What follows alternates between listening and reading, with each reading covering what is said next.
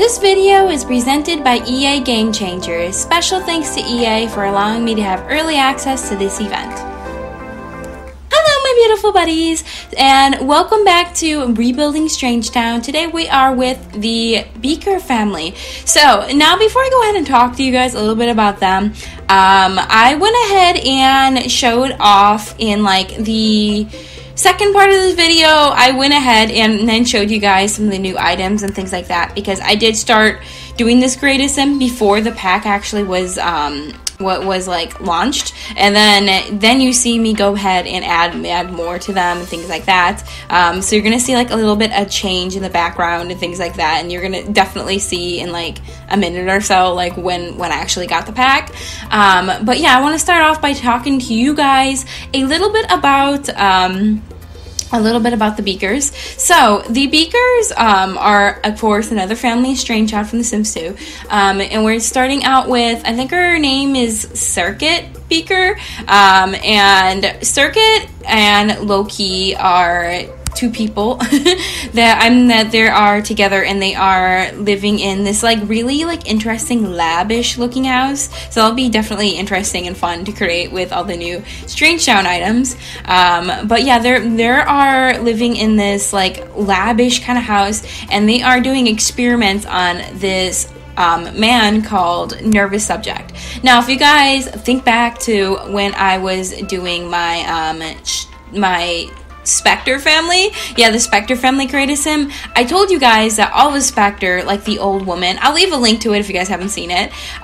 She's a little cray, guys. She's a little cray, to say the least. And she killed so many of her family members and so many people just to see the Grim Reaper, because she was encapsulated by him. She was in love with him, and they had a love child named Nervous. So there's kind of been speculation, there's conspiracy whether Nervous volunteered himself or that Olive actually went ahead and sold him for a science experiment to the Beakers. But in my mind, I always kind of think it was the second option. I always see it as like Olive sold him, because if you really look, it really kind of shows that like she really doesn't care very much about not many people, that she kind of seems kind of selfish to me. At least that's the character that I get from Olive.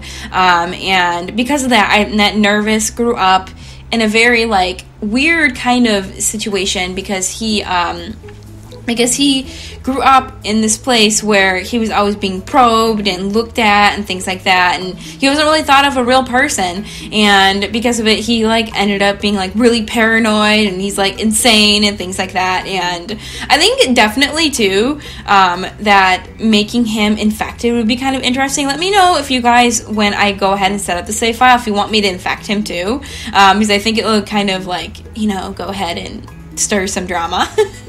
And now you can see me here. I got access to the game, and I started like playing around with all the new things and seeing if they would fit her and things like that.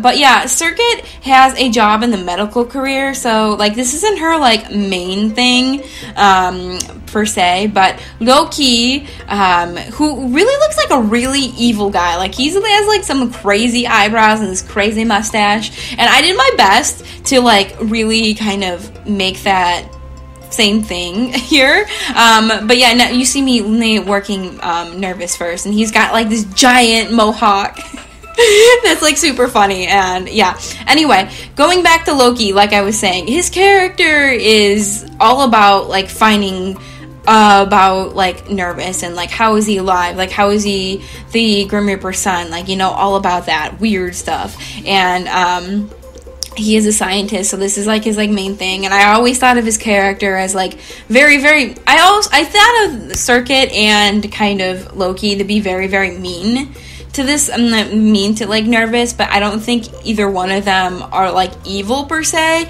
They're just mean to him in a way that seems like very sheltered and very like clinical, you know, like there's something really weird about having a man in like basically like living in your basement and like, you know, like doing science experiments. It's like very cruel, you know. And because of that, He has a friend named Pascal Curious, Nervous does, and you'll guys meet the Curious brothers later down the line. The Curious brothers are really, really interesting. One of them is actually pregnant with an alien baby and is super duper funny, but yeah, you guys will see that later when I'll talk about them later, but yeah, and because of that, like, he kind of like sticks up for Nervous, and Loki, like, and him are enemies and things like that, so that is like really, really interesting. So yeah, this definitely was a good family to like go ahead and like open cast with for Strangerville. And I went ahead and did some research, and I found out too that a lot of the items for the military career and things like that, like all Kaz items and that like weird like hat thing that's like a strainer, like you can actually get those by unlocking them in game. So there is more creative sim items, but you kind of have to go and look for them, and I thought that was like really, really interesting too. So that'll be definitely something fun to experiment with if we ever decide to do like a Strangetown Let's Play. And I'm not gonna lie to you guys, like, I want to do a Let's Play for like all the worlds I create. I don't know if I want to do the save file first and then do the Let's Plays or what, but we'll see. And yeah, that's basically the gist of the family.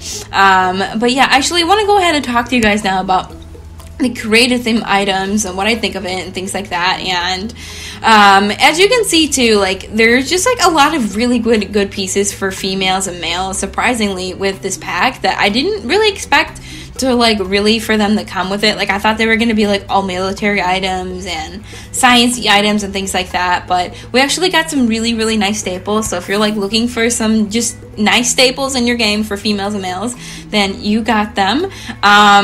For children, they do get a couple of items and things like that. Nothing for the toddlers, but I do really think that this pack really isn't really meant for kind of like toddlers and children really that much. I really think it's like kind of like a teen and up kind of thing. And I think it's like really, really interesting too, because like you can have so many different storylines. And I was actually watching the Sims play a a little bit with Sim Guru Romeo, and I seen that he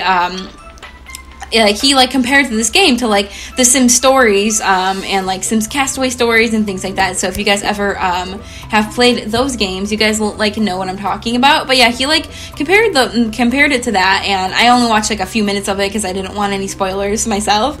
But yeah, I thought it was super duper interesting that he made that comparison, because like with the little pop-ups in the corner and things like that, I definitely see the parallels to that, and I really, really enjoy things that have a bit of a storyline element to it. I really, really like that. So I definitely think it's really, really interesting. But yeah, sound off in the comments down below if you guys are gonna get this pack. Make sure you follow me on all my social media, including my blog down below. I believe that we still have like a couple more minutes until this like recording is up.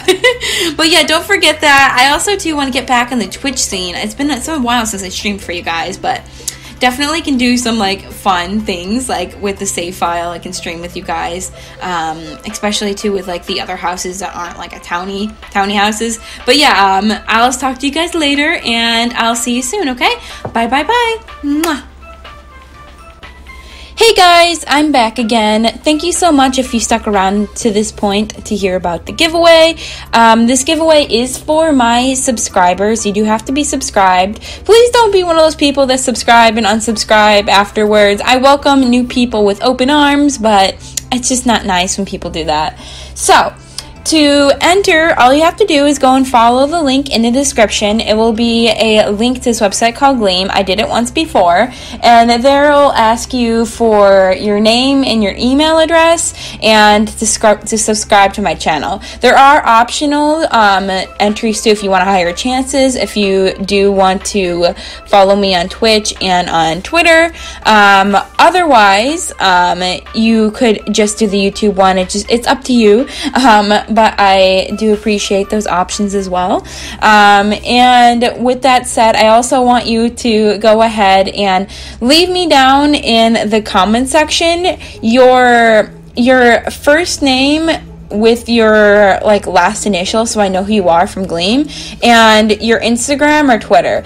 Just because Gleam doesn't ask you for your social media handles like Twitter or Instagram, and I find those way easier to contact people with, just because I find that people don't check their email as fast as they do as social media. If you don't have them, don't fret. I can still email you, but I would prefer, though, if you did ask like a family member or friend, just so it's easier for me, as well as a comment. I want you guys to leave down below what worlds would you like to see after I finish recreating all the Sims 2 worlds. Like, we still have Ronaville after Strangetown, of course, but which ones would you like to see? I am curious because I'm always up for expanding it. And yeah, that's basically it. Have a good day, guys. Good luck, and I will probably announce this around Saturday the 20th, I think. Yeah, Saturday the 20th. If person doesn't respond in 24 hours,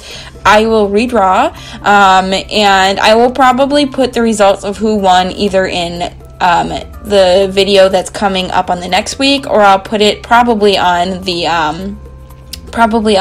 community section as well, if you check there, like on that Saturday or Sunday too. But yeah, goodbye guys, good luck!